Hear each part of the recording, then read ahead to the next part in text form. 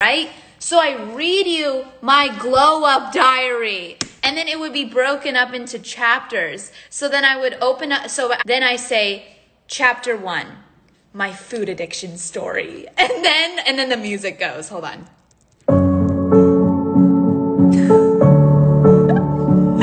Oh gosh. Ah, my gosh, I almost burned my finger because I have my candle going. Yes, I hope you guys enjoy the merch. It's really freaking cute. Okay, literally, you're going to be obsessed with the phone case. The phone, on the back of the phone case, it's a moon and star design, and the quote says, "Are you who you want to be?" I'm so freaking obsessed with my phone case because it is such a good reminder. As soon as I read that quote, "Are you who you want to be?" and I put it in all caps, like it's screaming at you, "Are you who you want to be?" And the journal also says that. So it's just such a good reminder. And then the sweater is really cute too. It says, "Human being, 100% organic, keep hydrated, handle with care." It's really cute. And it's like a simple design. Anyway, that's not really what I was trying to say though. What I'm trying to say is, will it have the iPhone 7 Plus size? Yep, it has all, it definitely has all iPhones. I think it has a lot of other phones too. I don't really know yet.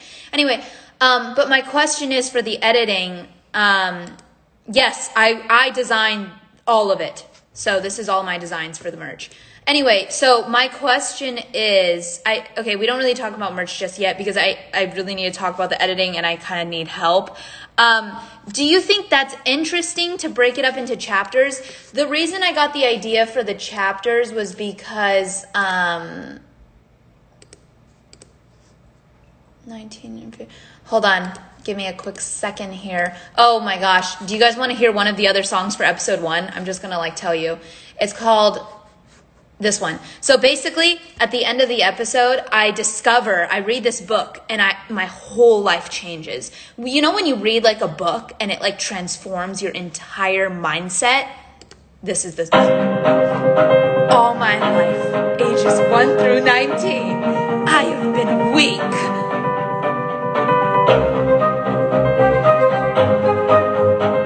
It's so good. Chapter 4, the comeback.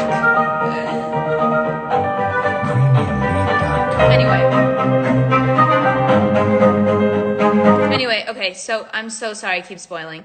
I think breaking it up is so smart and organized. Okay, so you guys, would it be cool to break it up into chapters?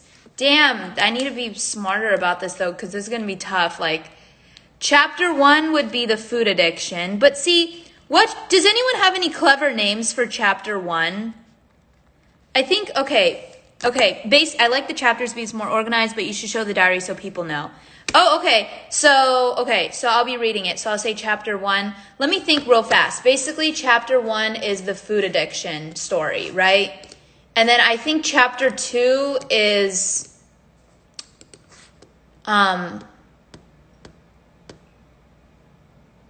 chapter 2 is, okay, but here's the thing. Okay, I'm going to just spoil, but please help me out. I would like really appreciate it. Chapter 1, okay, I need to let this like light down because it's kind of a lot. Anyway, so you should just release it entirely. No, call it the food addiction. Too many people don't know the good can be an addiction. Living to eat, chapter 1, addiction. Well, actually, it wasn't just food addiction. I would say it's more of a sugar addiction. It was both food and sugar addiction. Flip the page every time you change chapters. Oh, I like that. Okay, I'm just going to write that down. Flip page when you change chapters.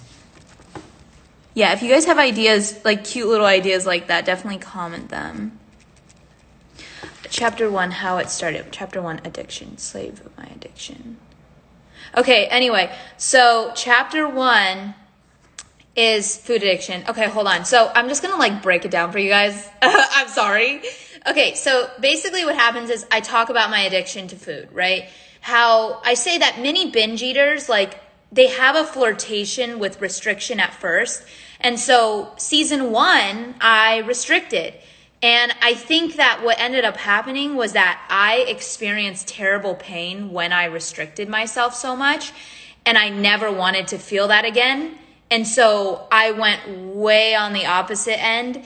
and I didn't restrict at all. And I would just go, like, I got like anxiety, like when I would get hungry or something. It honestly, but it got so bad to the point where eating was like a necessity. Like, I had to be eating every 1 to 2 hours. Otherwise I couldn't function. Like it was really bad.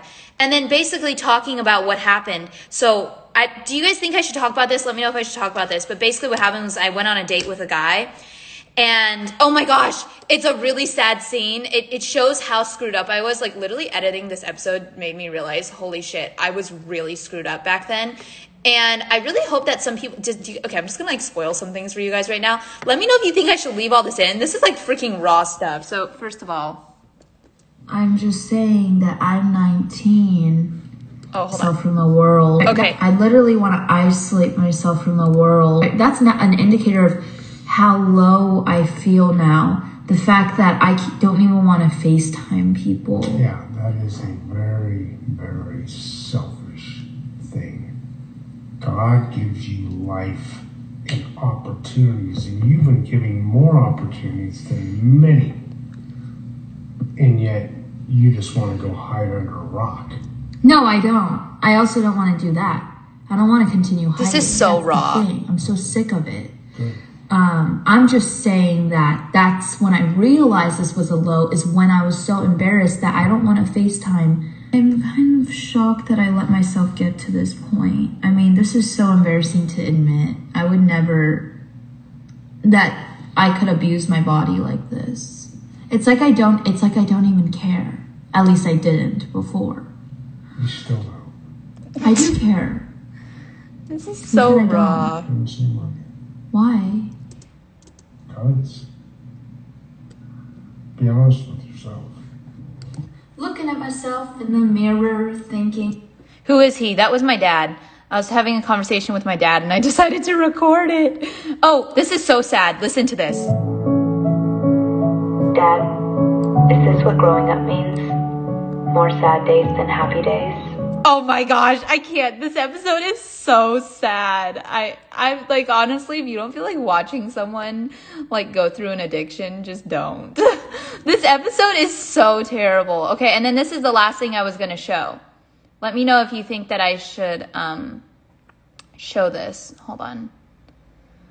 This is really bad. I mean, I can't believe how negatively I spoke to myself. Basically, I went on a date, right? And this is what I said to myself, if I could find it. Hold on. Wait, where'd it go?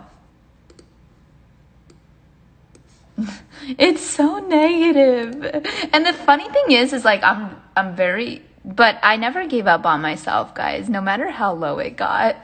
Wait, where'd it go? Oh my gosh, this is like kind of sad that I can't find it. Give me a second here. Okay, I can't find it. Basically, what I feel that I know will resonate with a lot of people. Basically, what I said in the episode, I said, I was like, okay, I'm going on a date right now.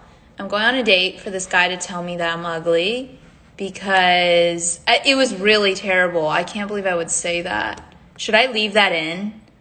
I don't know if anyone relates to that. Like, I feel...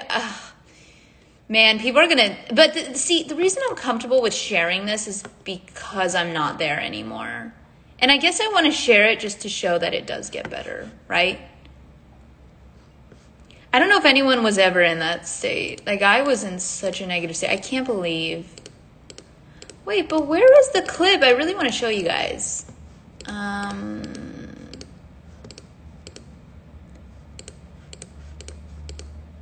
Wow, I can't find it. I'm sorry. That's disappointing. Wait, actually, no, I can find it if you just give me a second. I don't know why I'm showing this, because, like, I still need to edit. Huh. That is weird. No, it was the scene with the RX bars. Hold on.